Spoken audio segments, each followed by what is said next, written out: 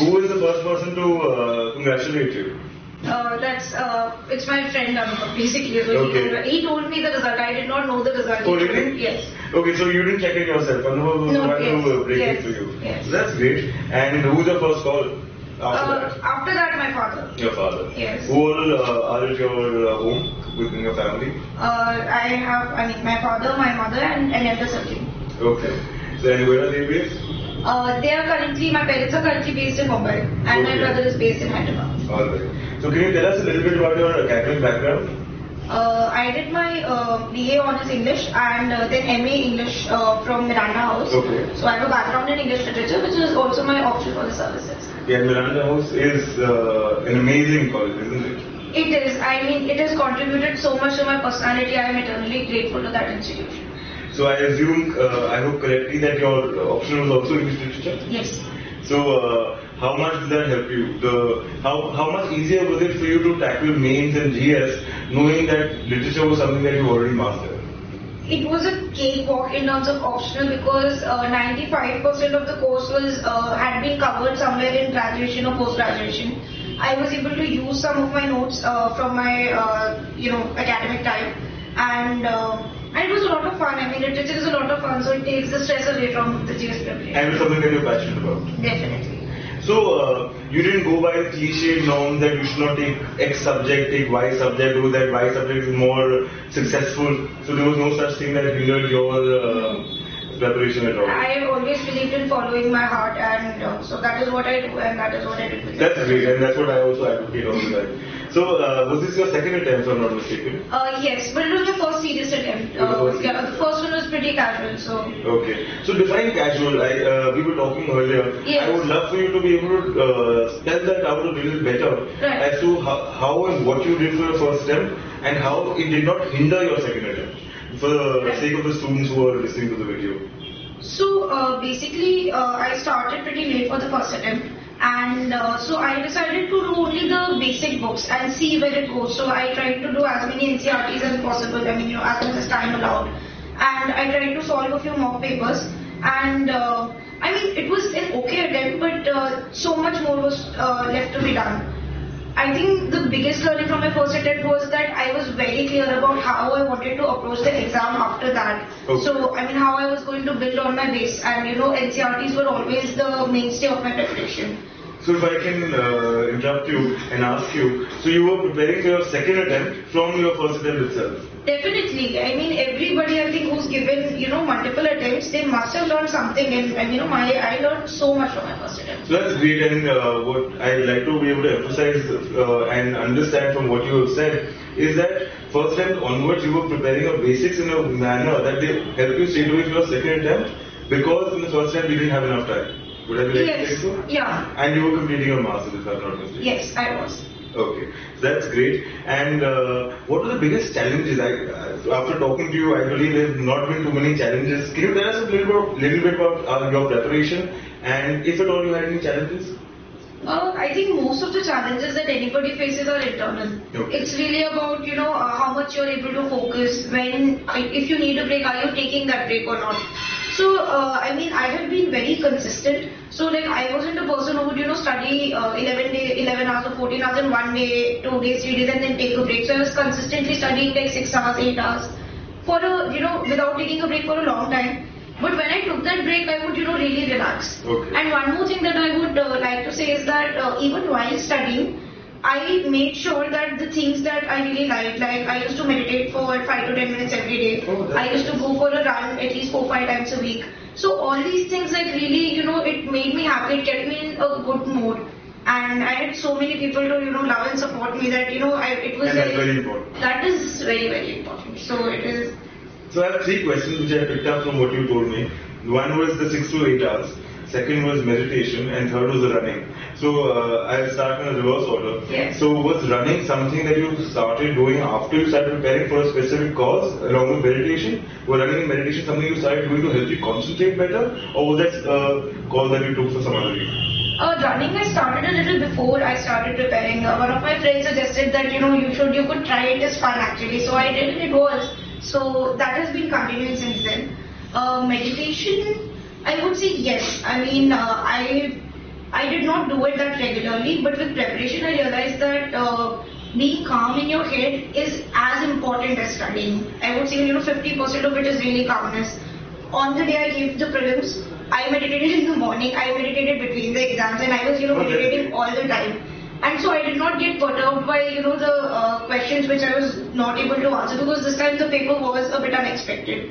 Yes, so that has really helped me, and meditation I started with civil services. Yes. And I believe that also helped you turn off, as you said, when you were taking a break, you were being able to switch off entirely. Yes. And because you had a better control on your mind, you were being able to relax yourself completely. Yes. And talking of 6 to 8 hours that you were studying a day. Yes. 6 hours, more like it? I think 6 to 8. Yeah, I was studying 6 hours, then I heard that 8 hours is also possible, and I tried to push myself a little. So, but did you manage 8 hours consistently? Yes, okay. I did it, because 6 hours, it was not like when I said 6 hours and I was doing 6 hours consistently, you build that stamina. Yeah. So when slowly, it was not that from today onwards I'll start 8 hours. Right. Initial hiccups, but then once I started with 8 hours, then I was consistent with 8 hours. And did you take any weekly breaks as well, or was it all 7 days of the week? See, most of my breaks were like, okay, I'll take a break from GS and I'll read a novel, but it was my optional. But apart from that, that's a benefit you had which most others don't.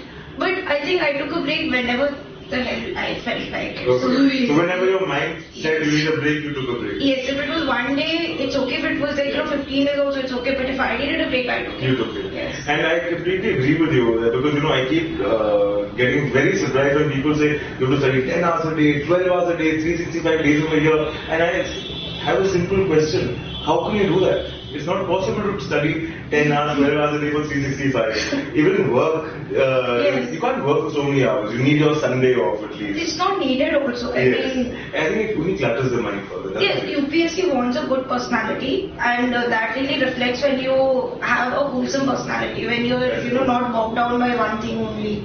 Yeah, and meeting you and talking to you, I can really tell your personality is very positive and very vibrant, I must say.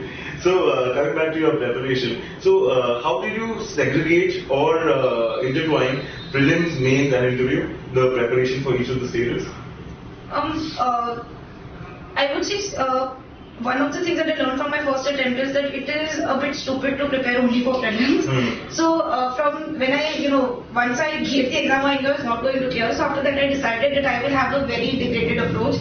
From day one, I had started practicing answer writing. Okay. So at least I used to do 4-5 answers a week, and then you increased it as and when you felt like it. And everything that I read, I used to read it in a wholesome manner. An analysis part and factual part, both of them. And interview is something that you prepare for all your life. And when you start focusing on interview, you just refine yourself. I don't believe that you need to change your personality. You just need to be the best version of yourself. Yes. And UPSC will, I am sure... You will find the best way to express yourself. Yes, and you be a best version of yourself, you'll also express. Yes. So I have a couple of questions over there.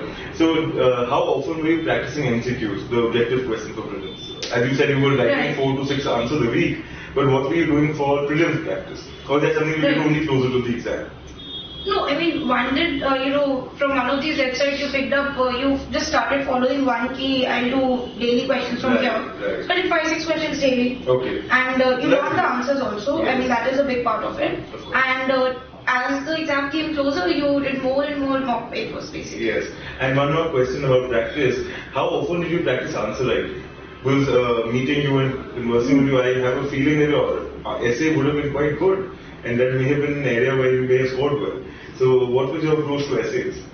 Well, I did not think that there was much of an approach till I actually entered mains. Okay. So, and then I gave my first essay paper and I realized that I need to work on this. This is not happening, as it should happen. So, I read up a few articles online about, how to write a UPSC essay because the topics are a bit off the cuff. Yes. I had written stories earlier, but these were on topics from current affairs and all that. So, then I started practicing. And I practiced a lot for the essay. I used to write, okay, what else can I do with this? And, stories, trying to think about my own experiences which I may be able to include. Literature was another, if I can use any literary examples. So, I worked a lot on the essay.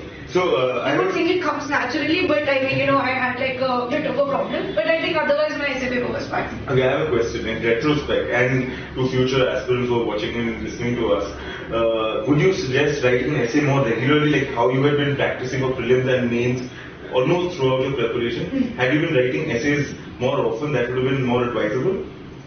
I mean, I don't have any regrets if even if you start. In the sense that even if you start after mains, there is really enough time for essay. There is not less. Okay. But I think it could be a very enjoyable way of if you write one essay in 15 days or 1 month. If I were to give this attempt again, I would definitely do that. That I would write essays regularly. Yes. Because it is not always that you feel like mugging up facts, and then it's a beautiful way of to let loose your creativity and improve at the same time. I would completely agree with you on that. I think practicing on a weekly basis, practicing at the end of covering each subject, and writing essays, even if one is not confident of the amount of knowledge they possess at that time, but to keep writing, I believe, was something that really gave you the winning edge, if I'm not mistaken. Really, that is true, yes. And who was the board that took your interview? It was Manoj Soni sir's board. Okay, and how was your interview? How confident were you feeling when you got out of it? I was quite happy. So when I had gone into the interview, I had only one thing in mind, that I'm going to have fun. I mean, marks, who knows what I'm going to get, but at least I'm here, let me enjoy this time. Right. So, I mean, I think there were 2 moments in the interview where everybody was laughing, including me. So, it was a fun interaction. Some answers were good, some answers, at that moment you're under pressure. So, that is there. But overall, I think it was a good interview. At least I personally felt that yes, now I've done well. It's okay. Let's see what happens. I believe you took a mock with IAS sir's board and Unique Shiksha. Yes. So was that helpful? And if at all, did you get any suggestions that you were able to implement? So I would like to say that it was my first interview proper interview that I had given, and I got a lot of positive feedback. And also like some suggestions that I could reduce my gesticulation and things like that. And I think it really helped, and it set me into a really good mood, I think, and that continued till the interview. And one thing I would say is that Saxena sir had already told me that I'll make it. Oh, wow. So on that first interview, he said, you will make it.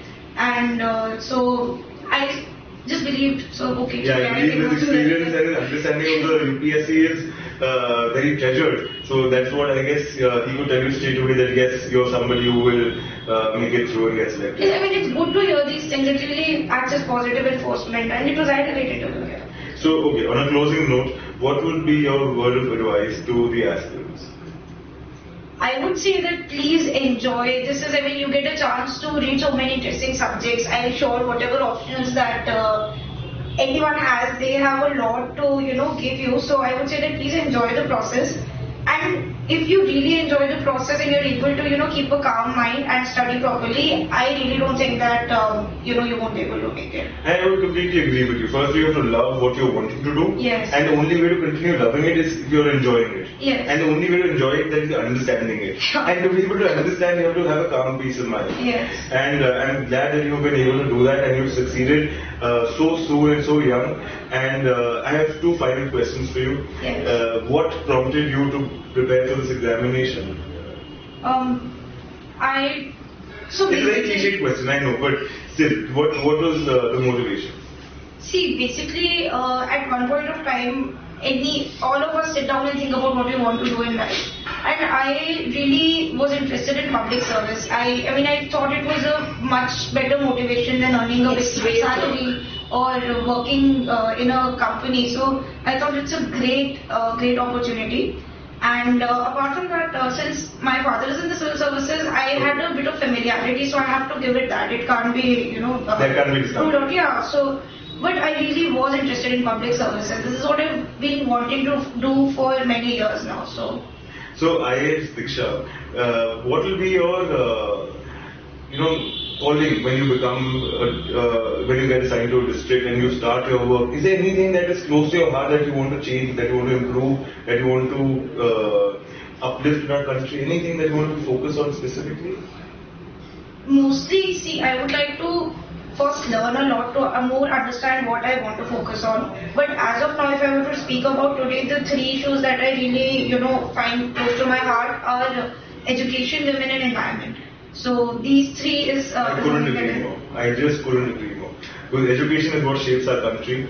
It is the women who make sure the youth of tomorrow are getting educated in the right manner. Because after all, it is the women who are the strongest people in the house. And environment, it is the air and it is everything around us.